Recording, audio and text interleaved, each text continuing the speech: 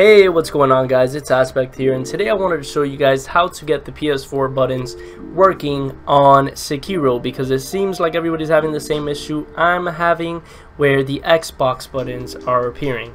So you just need to download these two mods, and no, it won't affect your achievements or anything of that sort. I'll put both of these links to the mods on the description. Pretty much when you open it up, it'll be like this. Go to manual download, it will make you sign up. Now it's gonna say you need to pay. You actually don't, so just go to register now. Right here where it tells you how much you want to pay for it, just skip it all and put create account down here. Just make your account. Boom, it's been submitted. Now you want to go back to the mod. It will ask you to validate. I just did it. So sign in, and I know it's pretty annoying, it's an annoying process, but you're gonna have to go back to the mod once again, which you can just follow the link again on my description. Manual download, and this time it should work. Right there, saving it, and do the same thing for the other mod. If you just open up the page, you should be logged in already, and download the PS4 buttons mod, which once again you'll save it down here, and you can open up the mods. Here they are.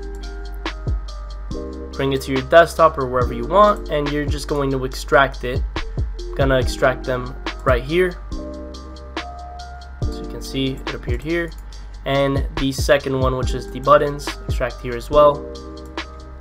Now you have these two folders. So now the next process is very simple. You're gonna right click and find the directory for Sekiro Shadows Die Twice. If you're doing it through Steam, you can just open up Steam and follow it through there. However, I just have the program not running through Steam. Right click Sekiro, open file location, or you can just go to your local C drives, games, Sekiro Shadows Die Twice, and once you're in here, you're gonna open up the mod, the first one. You want to get these two right here, these two DLLs. Well, one's a DLL, the other one's just says mod engine, and you're gonna move it into the folder. Then you're gonna get the PS4 buttons. And this one, what you want to do is inside the Sekiro folder, you want to make another folder. So just create, right click, new folder, and put mods. Open up that folder that you created called mods, and drag the menu folder from the file that we have. Just put it inside the mods, and boom. That should be it.